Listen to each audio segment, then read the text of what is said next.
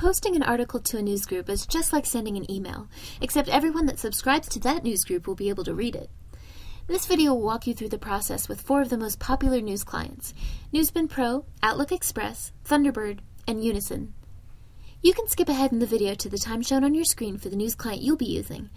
If you want to use a different news client than those we have featured, we still recommend watching at least one of the videos, as posting among different news clients is pretty similar.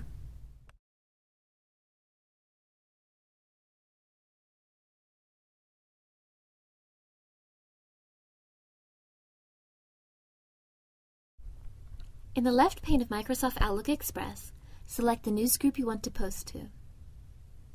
Click the New Post button. Type the subject and body of your post. If you want to post to multiple news groups, click the News Groups button to select more, or manually enter the name of the news group in the News Groups field. If you'd like to attach a file, select Attach. Browse for the file you'd like to attach, and click Attach. When your post is complete, click the Send button. And that's it! You successfully posted an article to Usenet.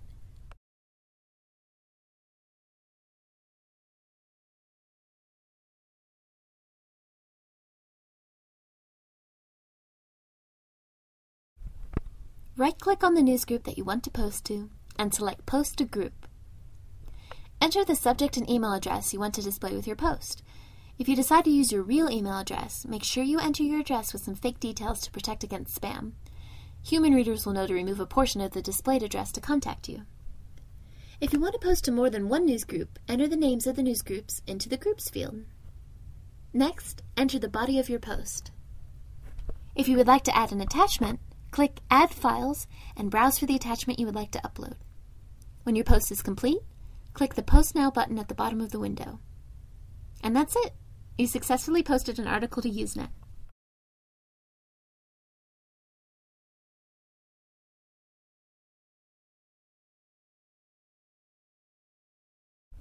In the main window of Thunderbird, click on the news group that you want to post to and select Write from the top menu. This will bring up the Compose screen. Your username and reply to email address should auto-populate. If they don't, go ahead and enter them in the From field. If you'd like to post this message to more than one news group, enter the name of the news group manually in the News Group field, or click the down arrow to select from the list of available groups. Next, enter the subject and body of your post. When your post is complete, click Send. And that's it! You successfully posted an article to Usenet.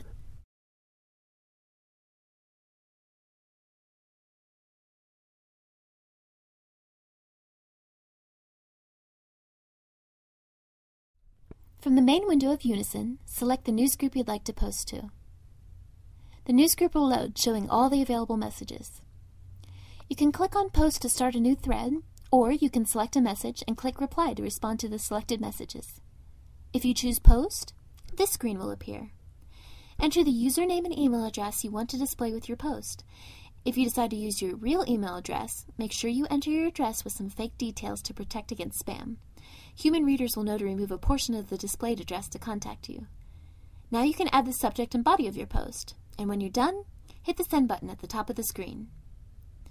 If you chose the Reply button, you'll get a screen that looks like this. Enter your name and email and the subject and body of your post to reply to another user's post.